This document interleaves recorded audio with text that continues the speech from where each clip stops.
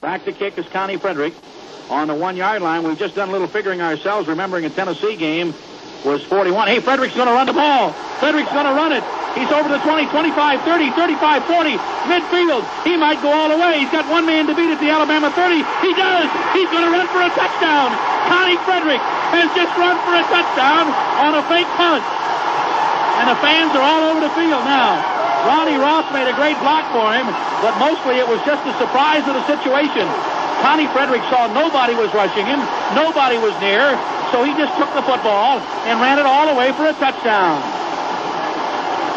He has just gone some 84 yards, I believe, for the score. There are fans all over the field. One man is kneeling down on about the 37, and they're going to have to get some of them off of there before they can play football. The officials now coming up to this guy and say, hey, how about getting out of here and let us finish the final 42 seconds of this game?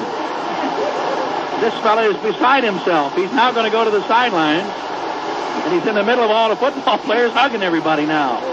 Holy smokes, what a run by Connie Frederick. What a run by Connie Frederick. This is the most points that a Bear Bryant team has ever had scored on them. 48-20 right now is the score. Auburn in front. And number 49 perhaps coming up. The way things have been going, they might go for 2. I don't know. But Clinton will hold and Riley will kick. All right. Here's the snap. The kick is up. The kick is good. There's timeout on the field. The score, Auburn 49, Alabama 20.